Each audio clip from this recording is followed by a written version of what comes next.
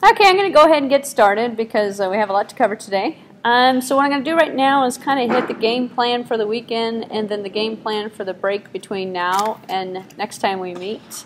And then I'm going to talk about genetic algorithms. Then we're going to have lunch. Then we're going to come back and talk about Prologue later on. So what you're looking at right now is the calendar. And this is the weekend of, today's the 21st. So we have next weekend off. There's nothing going on. And then there's another weekend when there's nothing going on for this course. And then we come back, and on the 8th, we have a bunch of assignments due. So it's 3 weeks away. So you have a 3-week break between this weekend and the following weekend.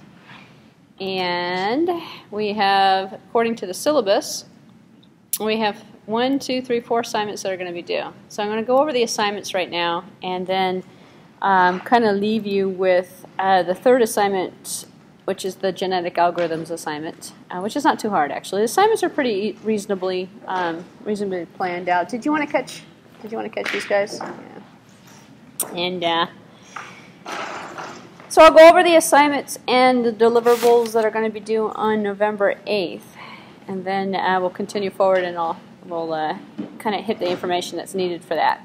So assignment number 1 is pretty reasonable. Assignment number 1 is the assignments themselves have only questions in them. They're not too bad.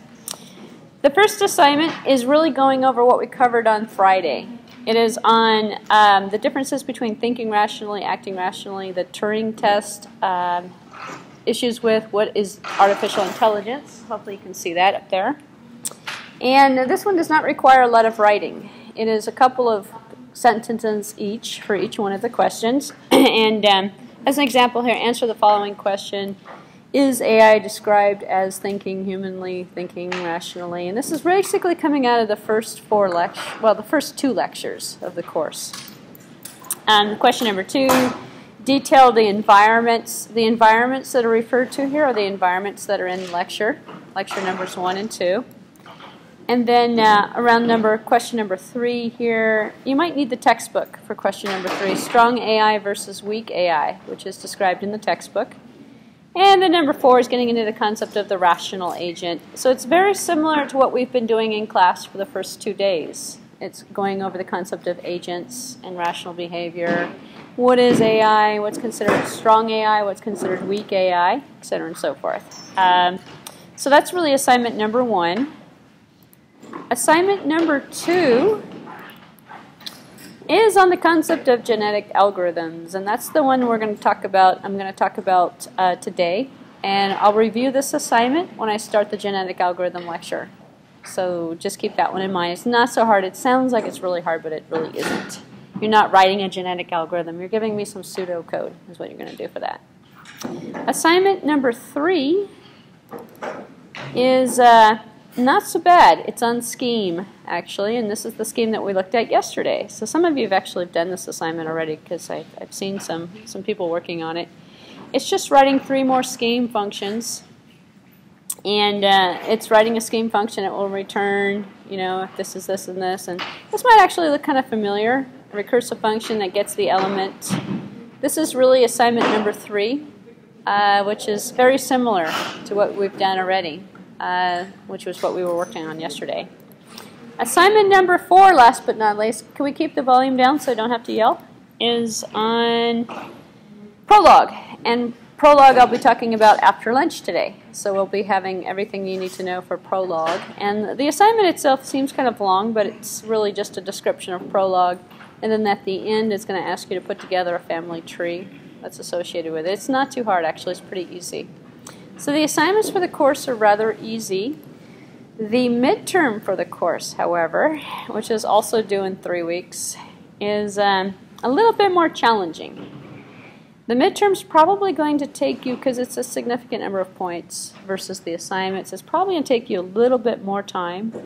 You're going to look at a crossword puzzle, and then the concept of fitting stuff into a grid. And then you'll have to come up with specify a heuristic function if you need one to help you solve the problem. And looking at Chapter 4 of the textbook for informed searches and exploration is going to help you with that. You're going to need the textbook for the midterm. there's no way you're going to be able to do the midterm without reading the textbook.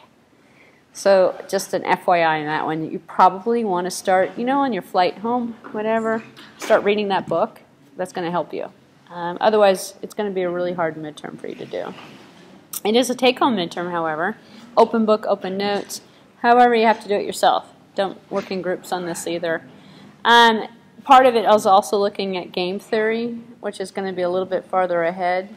So by the end of today, I'll tell you which chapters you're supposed to read. But it's a significant chunk because it's right through the midterm, almost up to the final. And if you do the reading, that will help you for the final exam that you're going to take when you come back on the weekend of November 8th or 9th. November 8th, 9th, and 10th weekend, I believe it is. But this is going to go through graphing and things, and the lectures are really going to help you with this, but the textbook reading is what you need.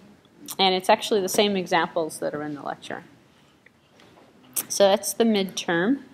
So those are the deliverables. So you're going to have to do assignments number 1 through 4 that are due.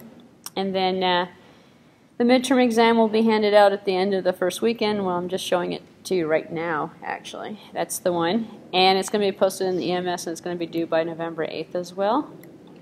So if you take a look at the bhecker.com website, you'll see in the artificial intelligence category, down here where it says assignments, you'll see the assignments. The midterm exam is clickable. You'll see it. It's also in the EMS. The due dates are set for November 8th.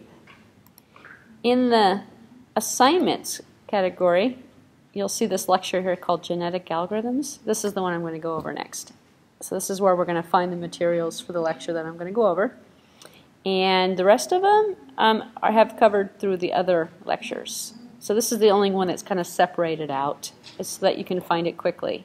Because you'll probably want to look at it again in terms of what you need to do for that assignment. So, questions about the assignments that are due?